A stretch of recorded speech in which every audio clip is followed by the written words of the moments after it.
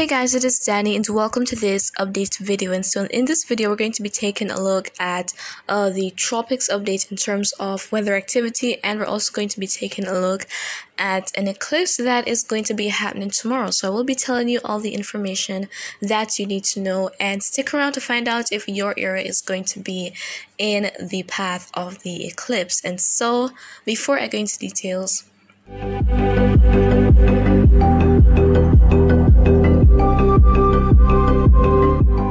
Alright, so first up, let's talk about the tropics. And so we're seeing here on the 5-day graphical tropical weather outlook from the National Hurricane Center that there are no new tropical cyclones that are anticipated during the next couple of days. And so things have been pretty quiet. The last system that we've had was Tropical Storm Wanda, and it was subtropical, so it didn't directly affect anywhere and bring disastrous impacts as it was a subtropical or tropical storm out there in the Atlantic.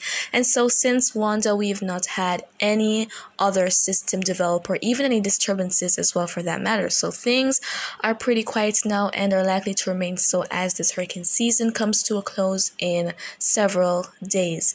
And so let's take a look at the general view of the Atlantic Basin.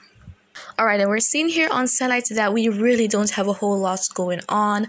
So we do have that trough associated with some convection that is currently located over the easternmost and northwestern portion of the Caribbean. So this is likely bringing potentially showers and thunderstorms to portions of Cuba and maybe even Florida. So if you're in any of those regions, you're probably experiencing some inclement weather as a result of this system here. But we do see that some of the areas that have deep convection are not affecting any land areas, but this is going to be lingering around for a little while as time goes by.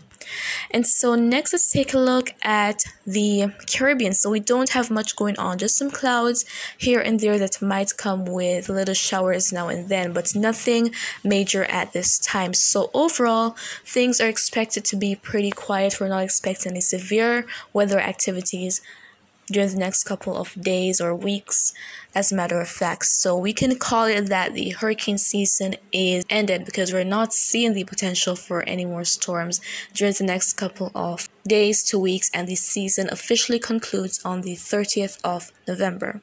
Alright, and so now let's go ahead and take a look at the Saharan dust map. And so we're seeing here that we have the different colors that indicate how dense the dust is. And so we have the light yellow shade that indicates that it is not a whole lot of dust, not very dense. But as we head to the dark orange, the red, that indicates that we have denser amounts of dust in the atmosphere. And when we have a lot of dust extended across a particular region, it usually results in limited rainfall activity. And the reason for that is because in order for us to have a lot of showers and thunderstorms, we need moisture, but the dry air inhibits moisture, and so without that, there will be less rainfall in a particular region. So we see that portions of the Caribbean and even out in the main development region, we have all of that dry air extended. So generally, a lot of showers and thunderstorms are not anticipated as of now. But as we're going to be heading into the end of this month, going into December and January, we'll have quite a bit of cold fronts making their way down from the US, and this is going to be influencing the weather for the Caribbean, as it is going to be resulting in inclement weather at times. Sometimes the weather can get very, very intense, but as of right now, we're not having any significant threats. Alright, so now in terms of that partial lunar eclipse that is going to be happening tomorrow. So first, let us look at what exactly is the partial lunar eclipse. So with a normal lunar eclipse, which is generally a total lunar eclipse, what happens is that the Earth passes directly between the sun and the moon and casts its shadow on the moon. And there are two shadows. We have the umbra and the penumbra. And so when the moon is in the umbral shadow of the Earth, that is when we have a total lunar eclipse, and the portion of the Earth that is experiencing night at that time is going to witness that eclipse. But a partial eclipse is when a portion of the umbra covers majority of the moon, and so that is when we would see a partial lunar eclipse. In this case, that is what is going to be taking place tomorrow, and so we won't have that full coverage where we would see that darkened and blood moon out in the early morning hours because, of course, the moon is not fully shadowed by the umbra of Earth. So where is going to be witnessing this eclipse? So this eclipse is going to be visible in portions of Europe, Asia, North America, South America, and Australia. And so let us take a look at the eclipse map. And so we're seeing that all these areas that are in that very pale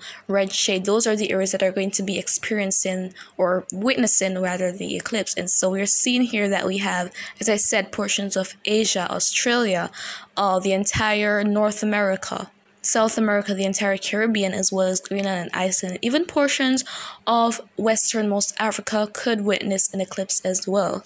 And so the eclipse is going to be happening tomorrow for the Western Hemisphere in the early morning hours. So specifically for Jamaica, the peak is going to be around 4 a.m. So that is the best time to go out and observe the eclipse. We're going to start to see that reddish hue, but it's not going to be fully darkened, because again, it is a partial lunar eclipse.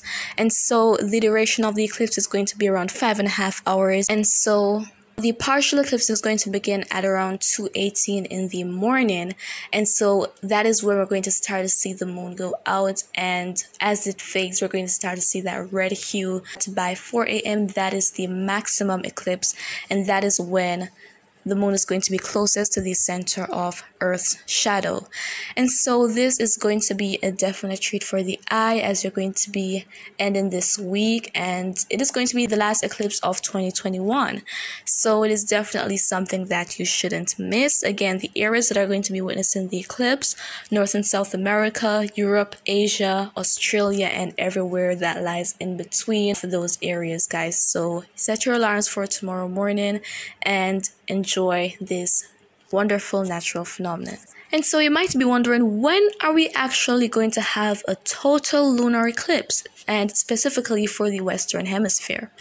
Well, I am pleased to say that this eclipse is going to be happening next year on my birthday. So May 15th to May 16th, 2022 is when there will be a total lunar eclipse, and this is going to be visible in portions of North and South America, the entire Caribbean, and portions of the Antarctic as well. And other areas are likely to witness a partial eclipse where the moon is not fully shadowed by Earth.